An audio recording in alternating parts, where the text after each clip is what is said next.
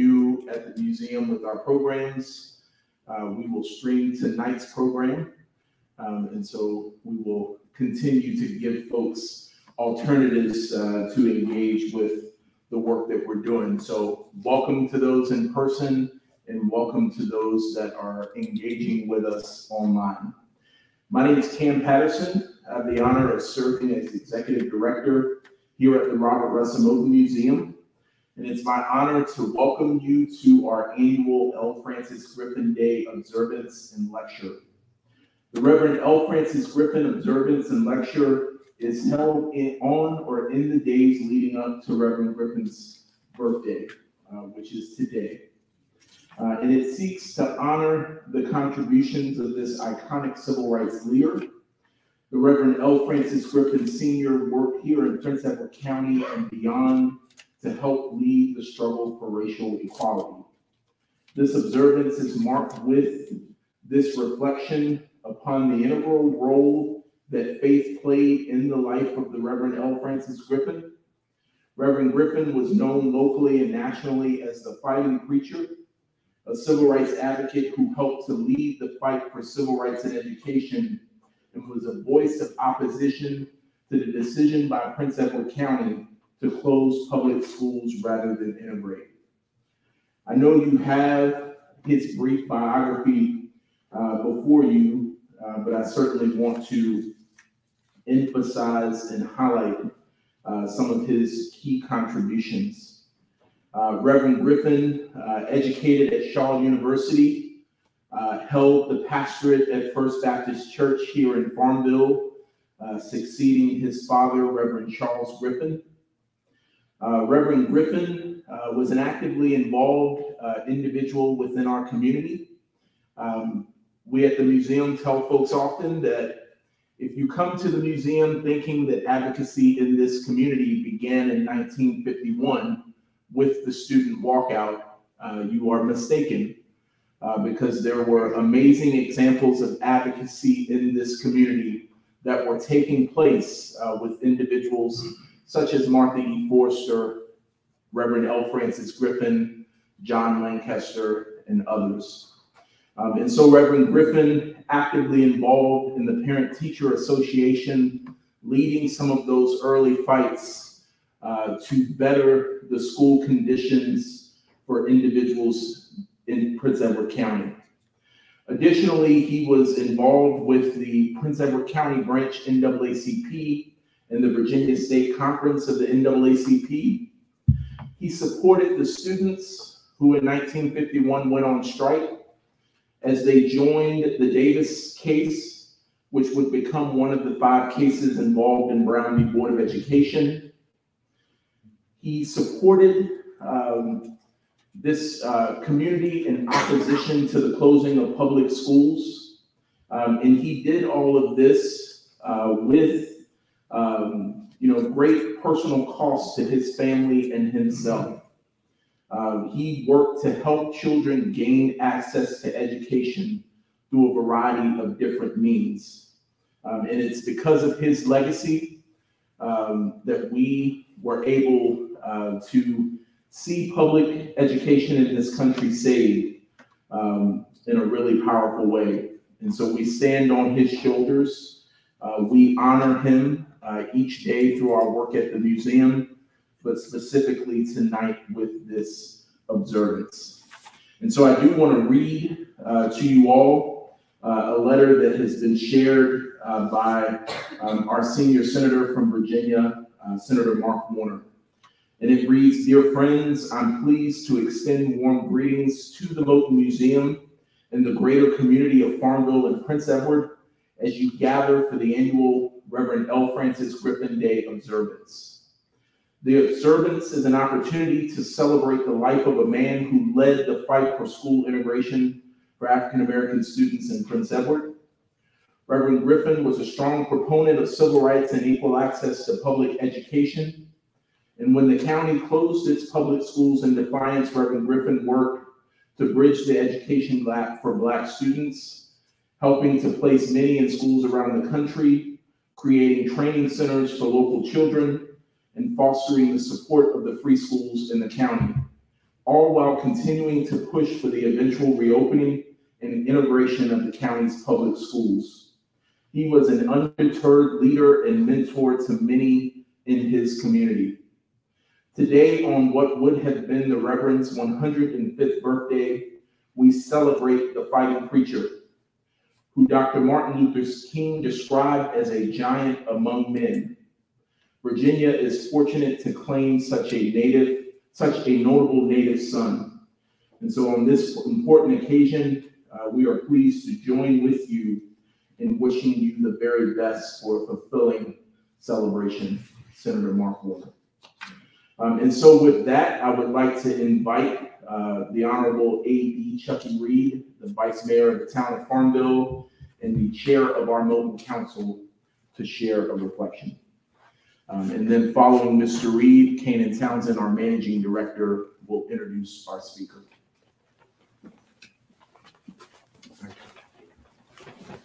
Good evening. Good evening. I was asked briefly to say a few words about a man that I respected and loved, the Reverend L. Francis Griffin Sr., and he was also my mentor. I was one of the students called the lost generation because of the 5 years we lost due to our school closing. I was 8 years old, growing up in the neighborhood in First Baptist Church, where I was around him quite a bit.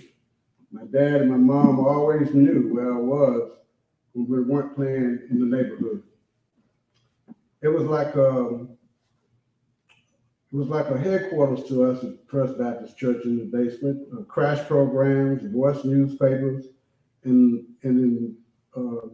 learning everyday life. I cleaned his office and ran errands for him, and he always had those words of wisdom, words that encouraged me to become who I am now, and others here in Prince Edward County. Reverend Griffin loved his family, his church, his people, his community. He was that man that wanted his fairness, justice, and civil rights for all. I recall when we planned our walkout in 1969, he was very instrumental in advising us on what and how we should do things, and he had done the same with other demonstrations. We don't have local leaders like him now in Prince Edward County that is as vocal, strong as he was. Dr. Martin Luther King said in his visit here in 1962, the Reverend Griffin is a giant among men. He is someone that I will never forget, the fighting preacher.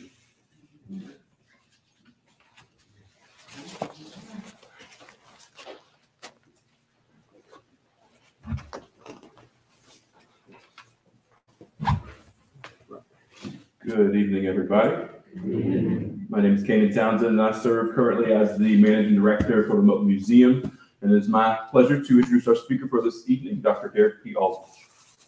So Dr. Derrick Alridge is a former middle school and high school social studies and history teacher who serves as the Philip J. Gibson Professor of Education and an affiliate faculty member at the Carter G. Woodson Institute for African American and African Studies at the University of Virginia. An educational and intellectual historian, Alridge's scholarship examines education in the United States with foci in African American education and the civil rights movement. His books include The Educational Thought of W.B. Du Bois, An Intellectual History, The Black Intellectual Tradition, African American Thought in the 20th Century with Neil Bynum and James B. Stewart, and Message in the Music, Hip Hop, History, and Pedagogy with B.P. Franklin and James B. Stewart. Alridge has 3 new books under contract forthcoming in 2023. In 2021, Alridge was a recipient of the Carter G. Woodson Medallion from the Association for the Study of African American Life and History. In 2019-2020, he served as the co-chair for the Virginia Commission on African American History and Education in the Commonwealth. Alridge is the founding director of the Center for Race and Public Education in the South and a principal investigator of the Teachers in the Movement Oral History Project, of which we'll be discussing in further detail this evening. So it's my pleasure to welcome up to the podium, Dr. Derrick P. Alridge.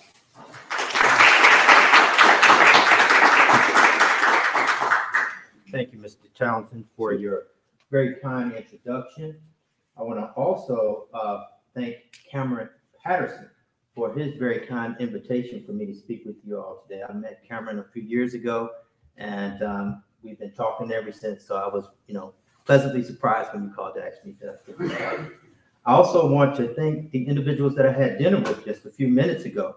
Of course, Cameron, Kanan, Megan Clark, Chucky Reed, Mike Hutzinger, and Leo Brown. So thank you very much for sharing dinner with me today.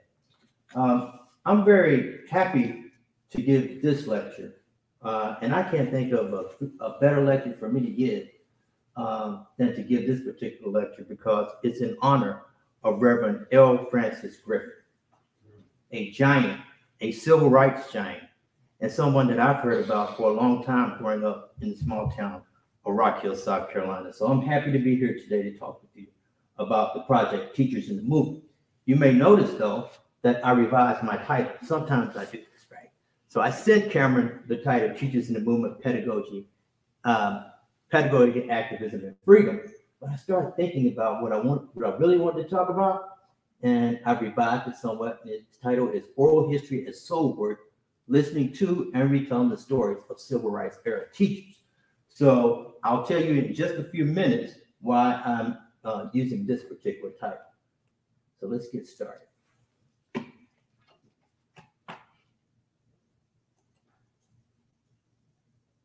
Let us march on segregated schools until every vestige of segregated and inferior education becomes a thing of the past. You won't hear me use an integrated system because I maintain the school forever through, even today, work through integrated. When they finally decided to put the schools together and move the Black teachers, they reinforced what we already knew. The Black teachers were the most highly educated. Everybody didn't agree with the fact that schools being integrated. People like Coach James here, who run that theory, and they were somehow able to endure, and I'm sure it was a great deal of pressure from the outside to not play Black players. The way I like to look at it is they played fair ball.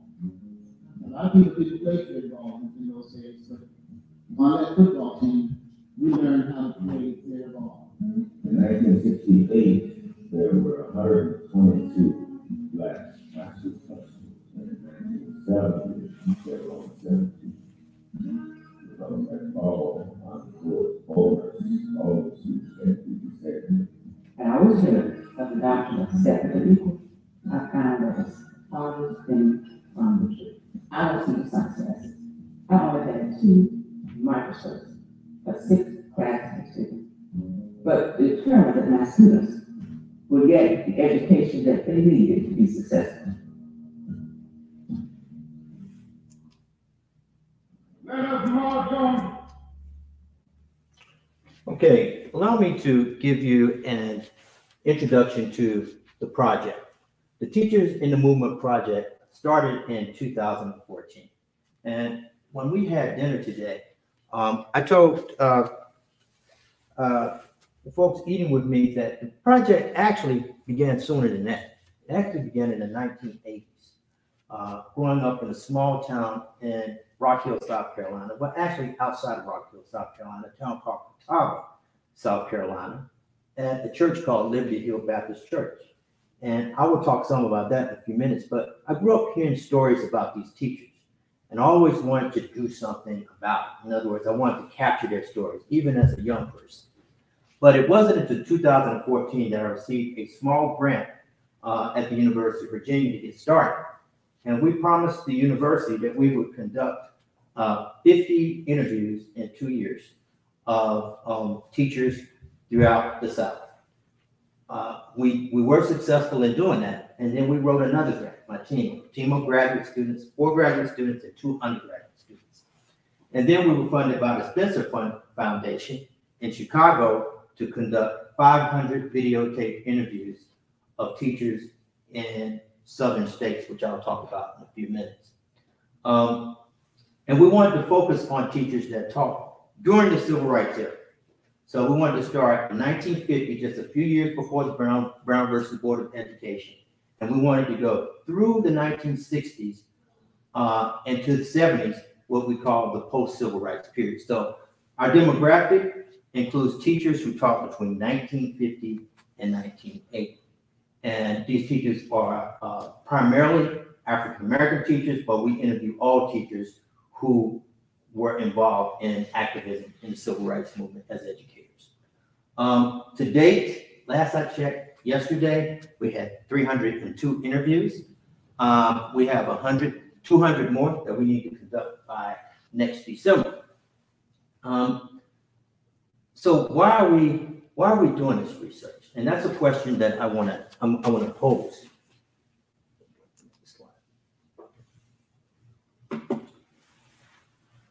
When I got to graduate school and I started talking about these teachers that I grew up with in Rock Hill, South Carolina, and how they were, for us, they were the Black public intellectuals. Before we had people like Cornel West, Michael Eric Dyson, and others, the people that we looked up to in my community were the Black teachers, the coaches, the teachers who directed the choir, the band directors, all of those were our heroes.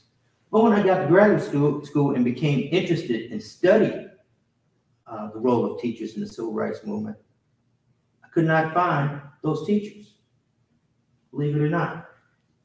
Some historians argue in the text that teachers were kind of sort of involved in the civil rights movement, but they didn't do much protest out the streets, right? They weren't carrying signs and picketing. They weren't doing that. They were on the sidelines. Some scholars, at least one, I won't name that person, but argued that not only were teachers on the sidelines, some were complicit in maintaining segregation for fear that when Black schools shut down, Black teachers would lose their jobs. Unfortunately, that did happen in some cases. That's documented by historians. So this was a major problem for me because it didn't square with what I heard growing up in my hometown. Because the teachers that I heard about were not only activists on the picket lines or in the movement out in the streets, so to speak, but they were also considered activists in their classrooms by way of their pedagogy. So there has been some recent research that has challenged the thesis of prior historians. One of the books that really changed things for me and lined up with what I heard growing up was a book by Vanessa Silver Walker, The Highest Potential in African-American School Community in the Segregated South. Dropped in 1996. And Dr. Walker studied Caswell County Training School in North Carolina. And she didn't make the argument that these teachers were activists, so to speak, but it was very easy to read between the lines that they were activists, including the legendary principal at the high school, Caswell County Training High School, named Mr. Dillon, who was a graduate of Shaw University, was also my fraternity brother. I should put that out there, but he was legendary. And so that book changed things for me. Another book is by R. Scott Baker, which is about teachers in Charleston, South Carolina, who were involved not only in the movement in terms of being activists out there with their students, but also they were pedagogical activists, Baker argues. My colleague, Chandra Loder Jackson, produced a book a few years ago, Schoolhouse Activists, African-American Educators and the Long Birmingham Civil Rights Movement, took the argument to another level. She actually introduced me to this term called pedagogical activism, which basically was the idea that teachers were activists by how they taught and what they taught. That these teachers promulgate ideas of democracy and equality in the classroom. Were they training a new generation of civil rights activists? And the answer was yes. So Loder Jackson's work has really helped frame our project in many ways. And then this book that just came out in 2001, which is If you're interested in the history of teachers, all of these are great books. But this one is a new one by a scholar by the name of Jarvis Gibbons called Fugitive Pedagogy, Carter G. Woodson and the Art of Black Teaching. And what Gibbons does is he examines the roles of teachers in their classroom in the 1930s, 40s, and 50s. And he also shows that Carter G. Woodson, the historian Carter G. Woodson, was very instrumental in these teachers' intellectual development, and that Woodson corresponded with these teachers, and these teachers corresponded with Woodson.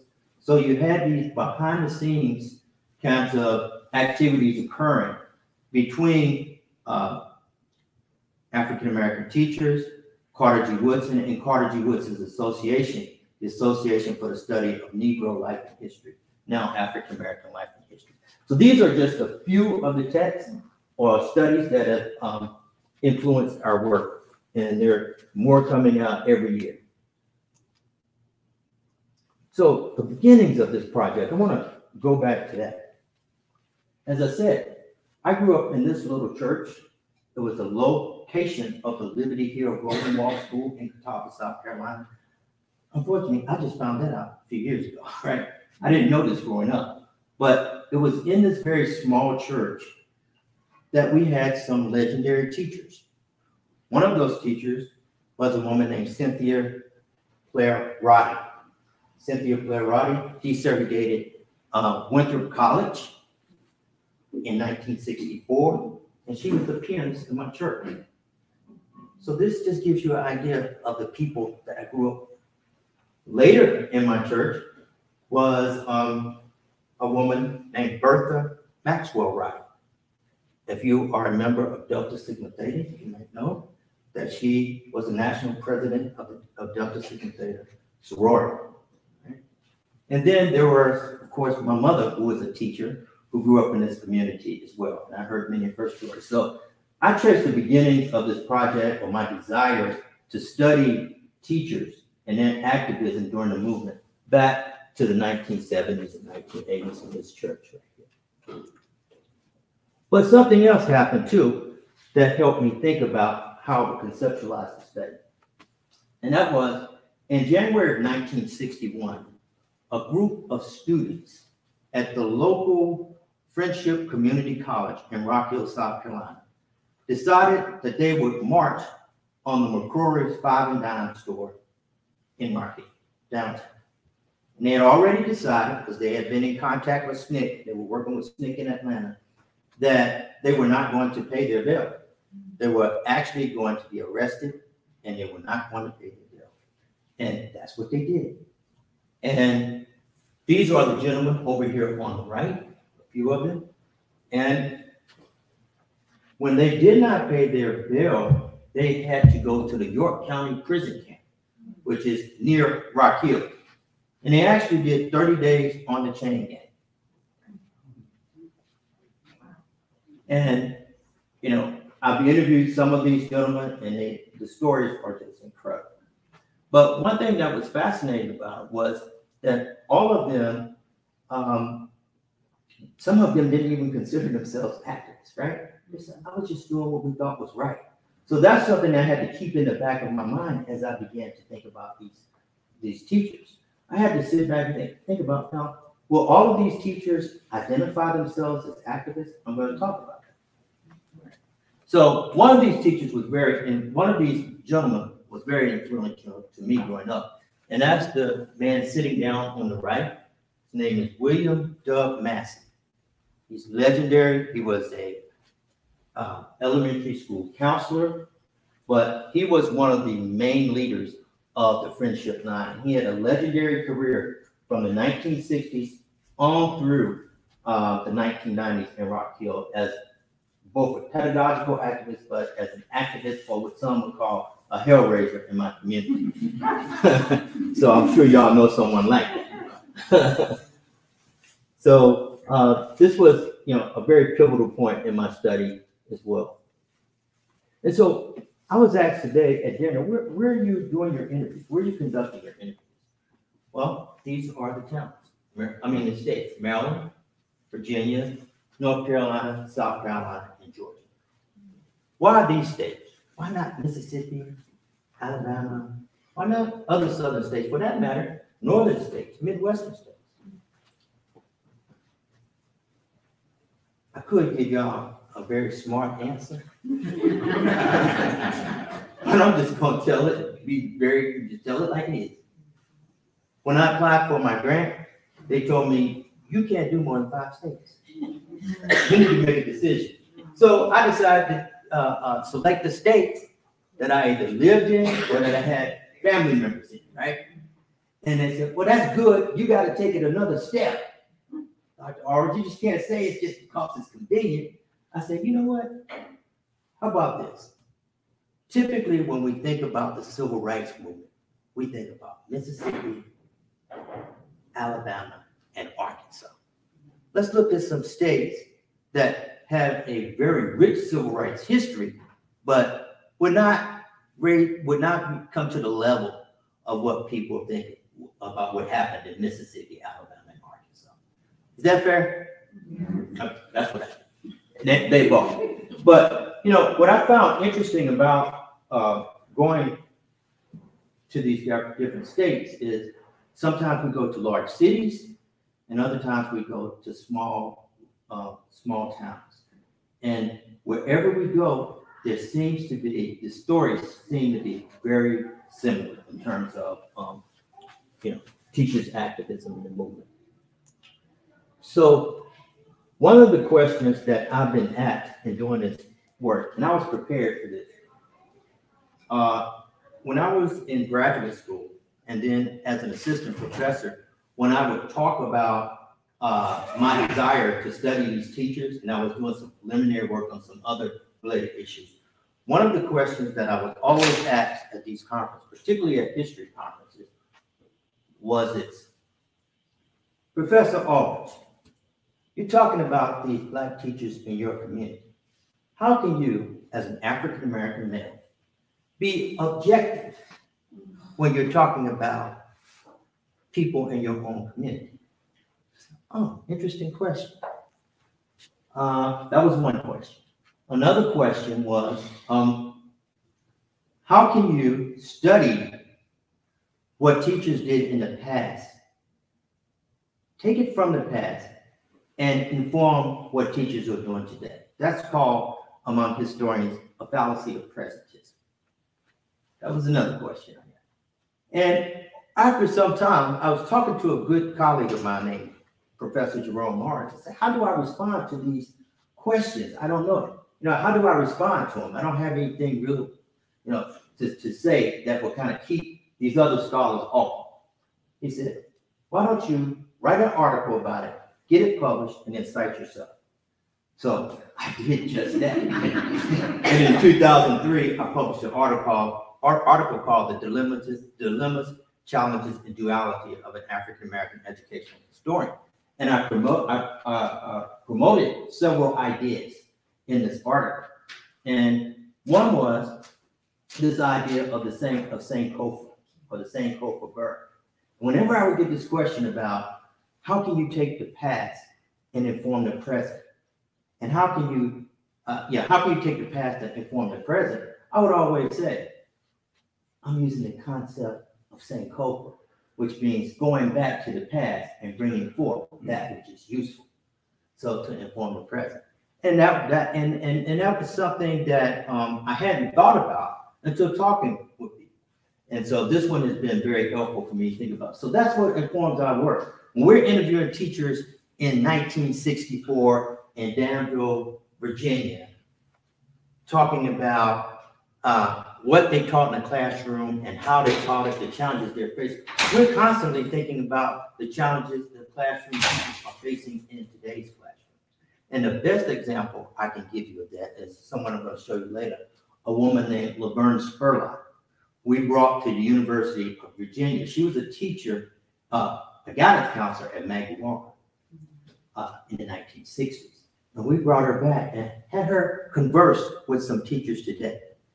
You wouldn't have known the difference in the time periods they were teaching. they talked about their students the same way. And so that was very comforting for us to hear that the past can certainly inform the present. We also view ourselves as interviewers, as keeper of stories, and as a storyteller, and that comes under the concept of the griot. So where did I get this concept of the griot?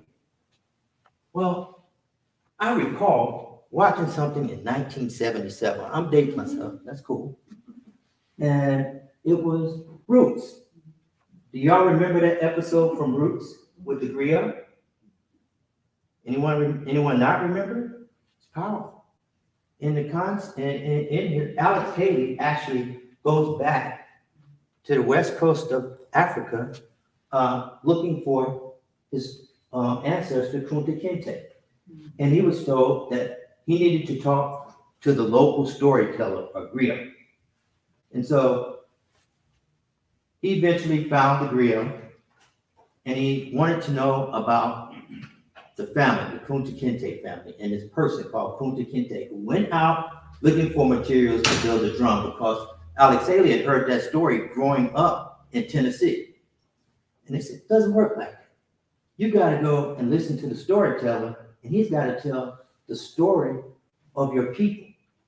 And then at some point, you may hear the same story that you heard growing up in Tennessee. Well, surely that happened. And he heard the story, same story he heard growing up in Tennessee. And now, need to put this out there. Some scholars challenge whether or not that actually happened. As a historian, I have to put that out there. Nonetheless, it's a beautiful story. It's a story that certainly has informed us when we think about what we're doing. And just to give you an example of this kind of thing, we interview teachers sometimes, and their their children or their grandchildren will bring them to the interview. And while we're interviewing their parents or grandparents, they'll tell us something that the children have never heard. I'm thinking about one case where we were interviewing this couple, and the man said, for a year, I stopped teaching. I went to New York to pursue my career as a tailor. It didn't work, and I came back and got my teaching job. The kids never heard that story, and they almost stopped the interview. So a lot of things come out, and so what happens with the griot allows these stories to come forth. So we keep that in mind whenever we're doing our interviews. So Mr. James Wright, whenever I give my talk on this project, I always say, maybe I should take James Wright. I do James Wright every time, but I can never not talk about James Wright. James Wright is from Columbia, South Carolina, and he taught school. He got his first teaching job in 1971 at Eau Claire High School in Columbia, South Carolina, shortly after it had desegregated. Prior to that, Mr. Wright was in Vietnam. Prior to that, he was at South Carolina State, where he studied social studies and education.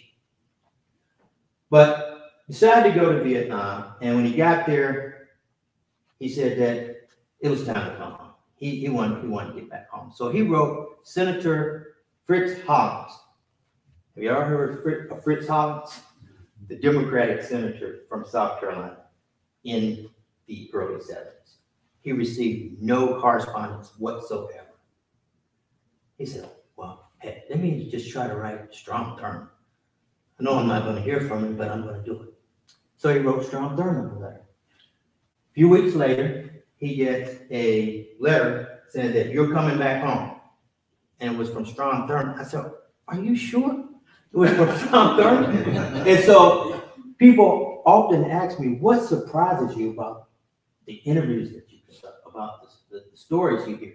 There are all kinds of things like that that happen all the time. I said, do you know why he did that? He said, that's another story. And then he did tell me, and I can't, it's a long story, but it's a very interesting story. So we learned that. So I want you to hear a little bit of the interview that we did with Mr. Wright. And whenever I show this interview, people tell me, hey, I know Mr. Wright. I said, you actually know Mr. Wright? They said, I know a Mr. Wright. And I want you to see if you know Mr. Wright.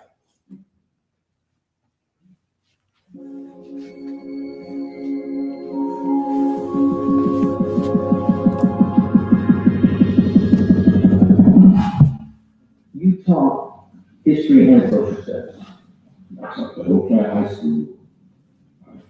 My first course was world history. In fact, that's the text that I think is the one that I used there in many nations. Okay, that was the first year teaching. My second year teaching, for me, I had civics and U.S. history. And then the third year thereafter, I developed what began called minorities in American history. What kind of teaching style did you have? Did you lecture or did you do kind of hands-on group activity work? All of the above. Yeah, right.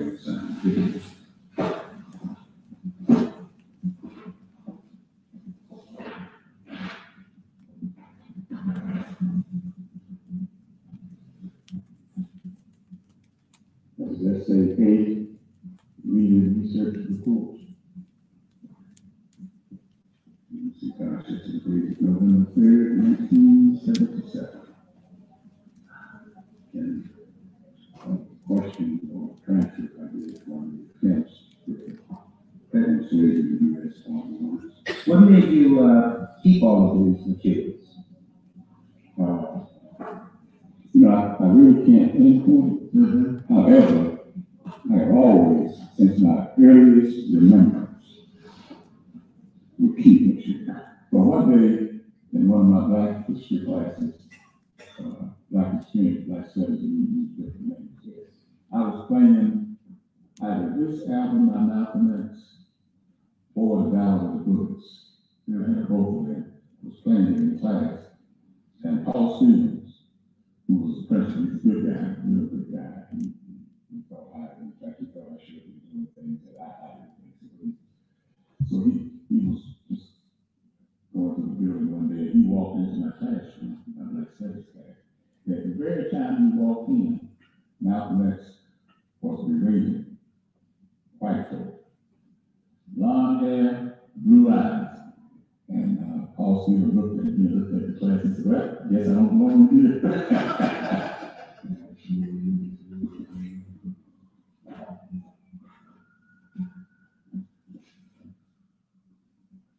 Because one of my favorites was Oliver Brown, the Lord said. Yes. He did explain stuff from your count. So where did you develop, or where did you get your love for African American history? Did that start as a child, or when you got in junior high or high school?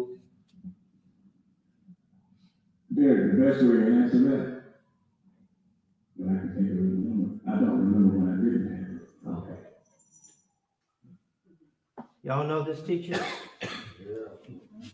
So when I interviewed Mr. Ray, when I got to his house, I was completely shocked. He had all of his materials dating back to his papers that he wrote at South Carolina State in 1960. He had letters from his teachers, kept all of this stuff. And the entire floor, we were walking around it like this because the entire floor had all the books that he had read and that he drew from in his work. And he still is reading now. And he still sends me stuff. Text me letters and all kinds of things. Then he took me downstairs to his basement, and there were walls and walls of books. And so I asked Mr. Ray, I said, Mr. Ray, are you consider yourself as an activist? Were you an activist? He said, yes. Black history was my weapon. And by the way, I told him I need to take that statement and make it the title of a book chapter or something that I was writing, because I like that, Black history as a weapon. And one of the things that I hear people talking about now is culturally relevant teaching and culturally relevant pedagogy. And educator Gloria Lasser-Billings has done an excellent job of developing that as a concept. But I believe she would argue, and I would argue, that Black teachers during this period were already doing what we consider culturally relevant teaching or culturally relevant pedagogy, right? So my idea is, what if we can get Mr. Wright in conversation with these teachers today? How powerful would that be?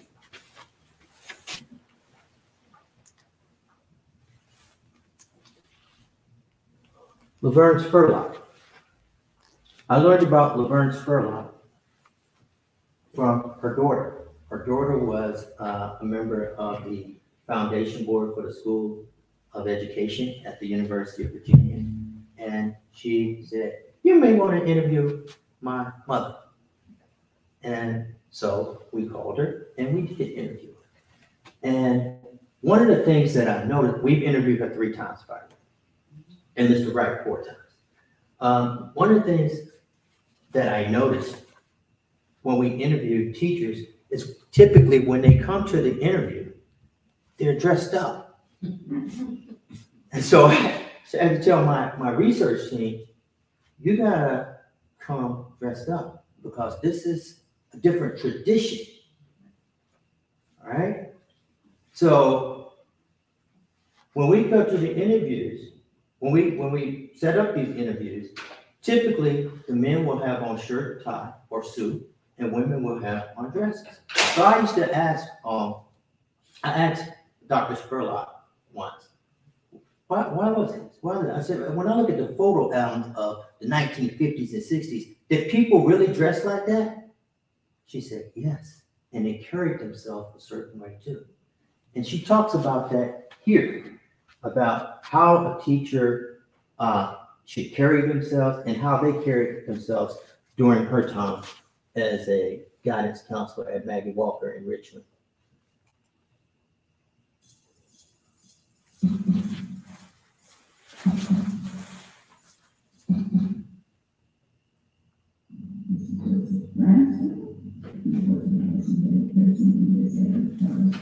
Negro history, it was not required.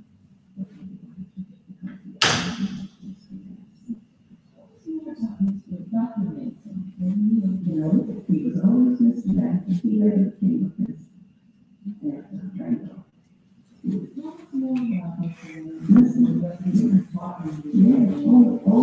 He was perfect. He was just perfect. We learned things about how people in Africa there,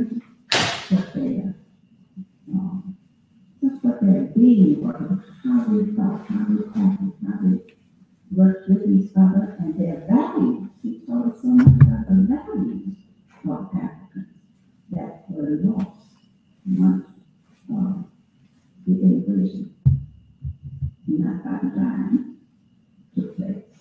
But Mr. Ransom taught us all of the little things that were not in the books. And our book was thin like that. We strayed from the book quite often because Mr. Ransom was a reservoir of information about our blacks.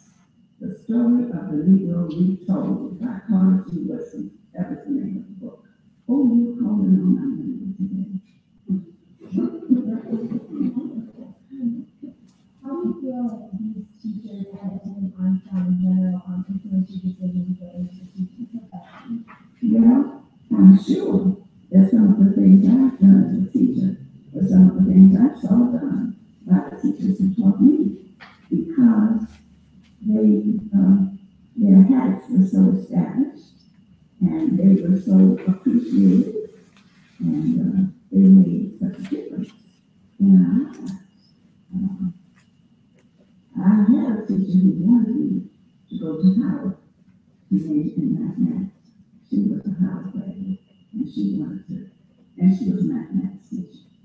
But I did not have to go in that direction. So, but yes, some of the things that I have done as a teacher, I am sure.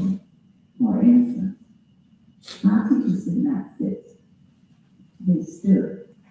They moved around the classroom all the time. I know the reason I am in this lecture is because I walked around in 9 years like it was imagining like it was embarrassing, like it was embarrassing. The particular music came to the same walk on that classroom over around the aisle, around the corner. She was in touch with the students that day, and she felt closeness. The teacher, you didn't believe that the teacher was being apart from me. And that brings me to something that happened when I was moved to another school after desegregation. A student said to me, "You've got to get me out of this town." I was a counselor at that time. And I said, "No, you have to go teacher." No, she doesn't comprehend me in my house. She doesn't touch me. She doesn't lean over and look at my paper. She works at that projector and focuses it on the board. And I didn't feel that she even knows I'm in there. You've got to get into that. That made me know that it was so important for students to feel that the teachers felt close to them, wanted to be with them. And that feeling that made a difference in many places like that.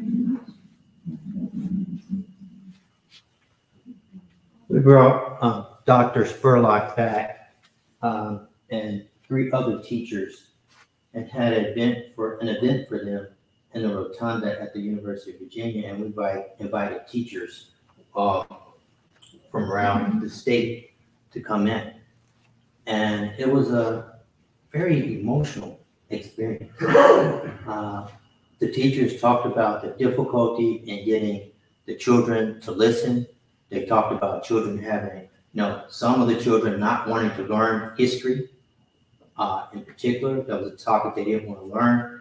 And they said, "How do we reach these children, Dr. Spurlock?" And she said, "Well, I'll tell you what I did." And she said, "The first thing you have to do, you must always try to reach all of them, but there'll be 1 or 2 students in the class that will want to learn. She said, focus on them." And she said, once the other students see you focusing on them and giving them that attention, they will gravitate towards you, right? And she said, it may not work all the time, but it worked for us. And she said, just take this one rule to teaching when it comes to if you're struggling. And it's like, if you only can reach one, reach that one, but always strive to reach all, right? But if you only reach one, reach that one. And that was something that resonated with the educators. And so Dr. Spurlock also talked about how teachers carry themselves, how they dress. And that brought me to something, kind of something that I'm going to have to struggle with when I begin to write my book based on this data. And that is, some of our younger scholars, not just younger scholars, have they talk about this concept of respectability politics, or the politics of respectability. The politics of respectability is the idea that Black people, particularly during the early part of the 20th century, tried to dress a certain way, carry themselves a certain way, in order to get respect in the larger society, in terms of the white society, right? And I've asked a few of my teachers that we've interviewed, what do you think about that as a concept? Do you all think you were engaging in some form of respectability politics? And they would say, I've never heard the term, but they said, let me explain something to you. Our teachers represented us, and they needed to dress like that. They needed to carry themselves, and it made us proud of them, and it made us want to be like that, right? And they said, and that's just what we did. And so, thinking about her comments about the teacher that she admired really resonated with me as I began to grapple with this concept of respectability politics. So these are just two not gonna do this one. Okay. What are our preliminary findings? As I mentioned earlier, we have 302 interviews conducted. We have 4 graduate students, and I thought it was 2, but now I think we have 4 undergraduate students working with us and a postdoctoral student working for us. And we're interviewing every day, all day, trying to get to this, to get those 200 other interviews. But we are already able to come to some preliminary conclusions based on what we discovered. And I should also add that these teachers are also sharing their own personal collections, their papers. Some of them have their grade books, their lesson plans. They share that with us too. And one of the things we found is that some teachers did not identify themselves as activists.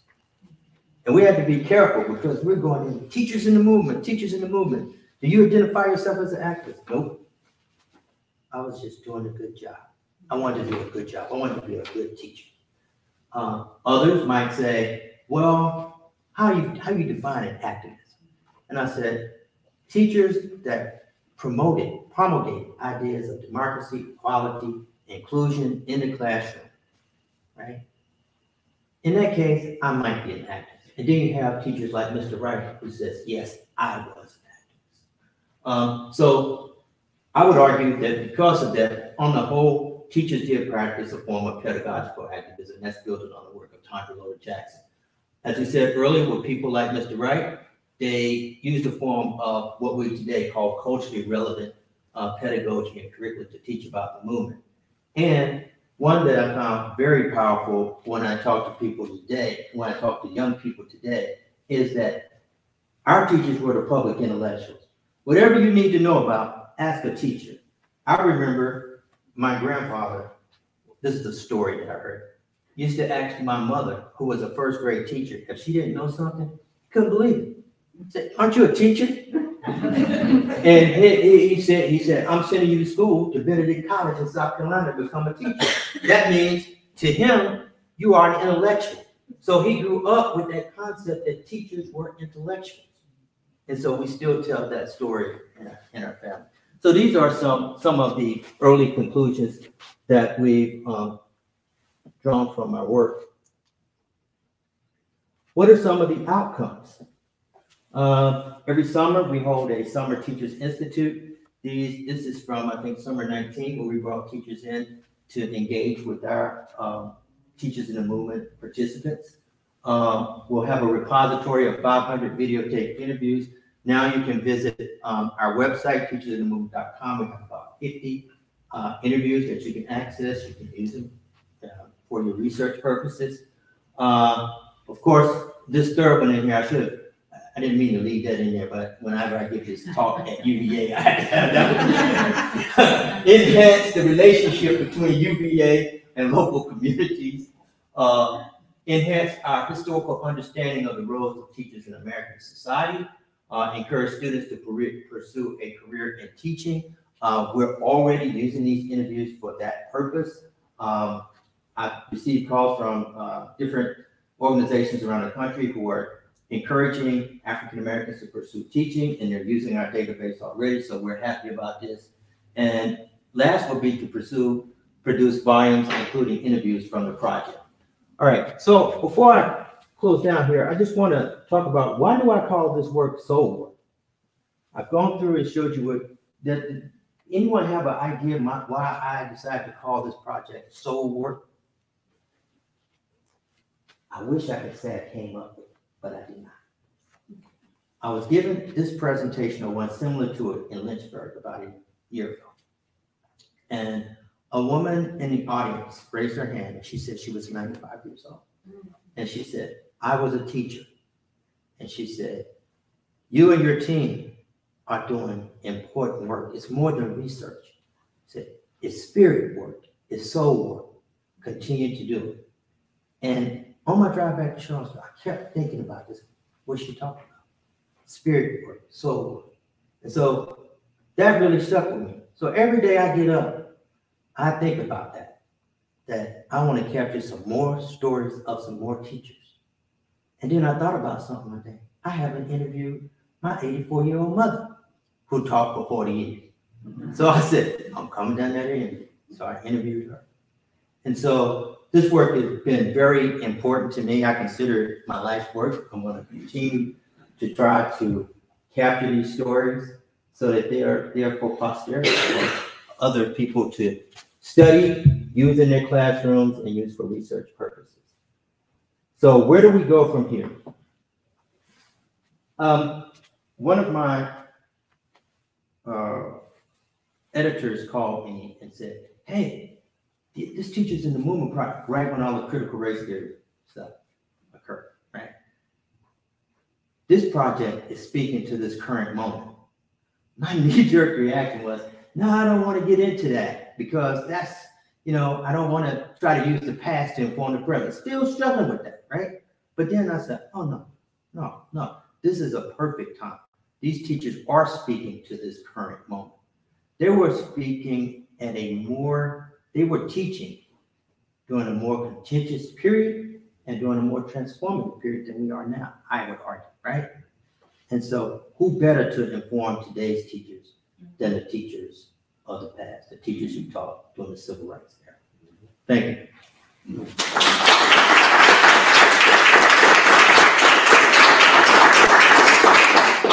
And I can do some Q&A if you want. I have a question for you. So, nationally, as we grapple with an issue with an exodus from the classroom, what are the lessons that we can glean, from, teachers of the past in terms of how we might move forward?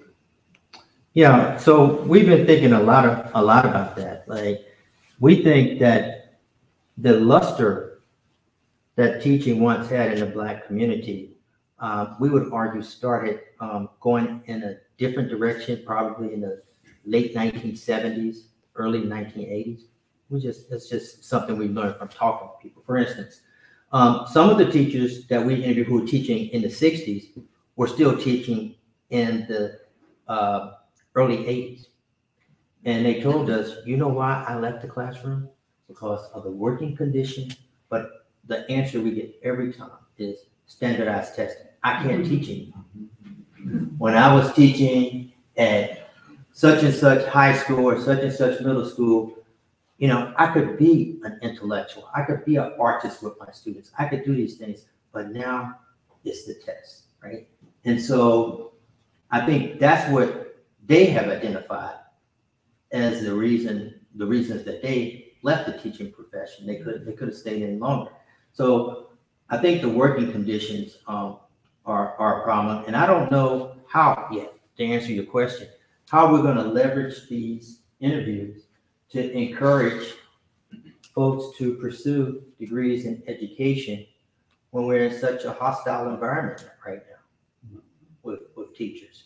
So if anyone has an idea of how we could leverage this kind of research to do that, I think it's important for them to know what teachers did. If they're already in the classroom, they can, these teachers are talking about their pedagogy in what books they use, how they taught. And I think that's very important. And I think that could help maybe keep people in the classroom. And I might argue that we know almost nothing about what teachers taught, how teachers taught during the civil rights movement. And I asked my teachers, I said, why do you think we don't know? And they all said, because no one's ever asked us. No one cares about what we were doing during the movement. We always gravitate to the most well-known civil rights figures. No one asked about it. So I was shocked that no one had asked. So.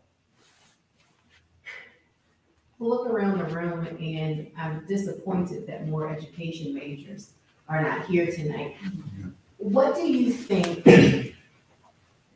those going into education today could learn, and where do you think we are lacking with our education departments in preparing teachers for today?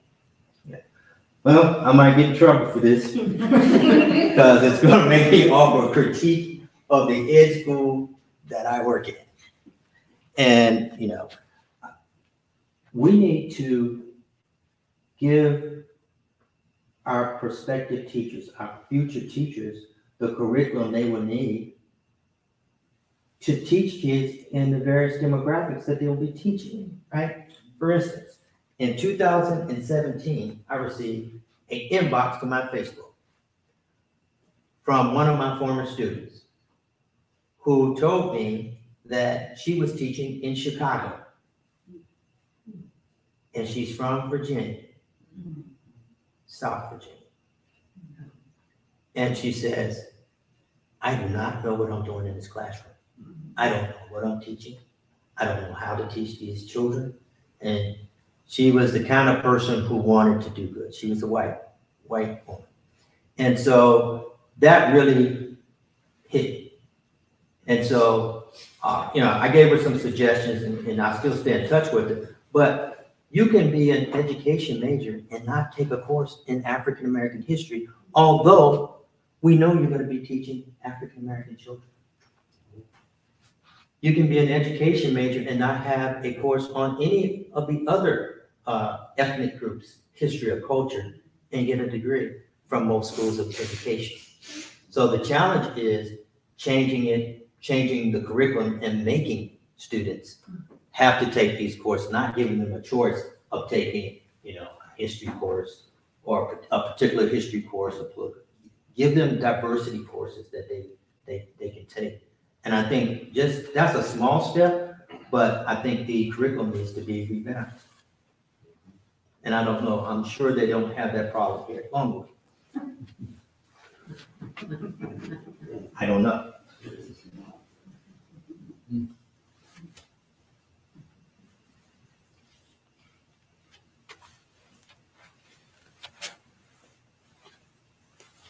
Well, if there are no more questions, thank you, Dr. Alridge. It's pretty neat, when folks come in the museum to engage with the permanent exhibit, you really can't tell the civil rights story of Prince Edward County without talking about the significance of Black educators here in Prince Edward County. The mentorship and the guidance that, Black educators offered to our students, the way in which students looked up to them, just the notion that in the midst of all they were seeking to do regarding their experience and circumstance, at the center of it was this desire to protect those individuals that we care deeply about. So, we thank you for your presentation tonight. We do have some refreshments and we'll continue to engage for some conversation. Thank you. All right, thank you.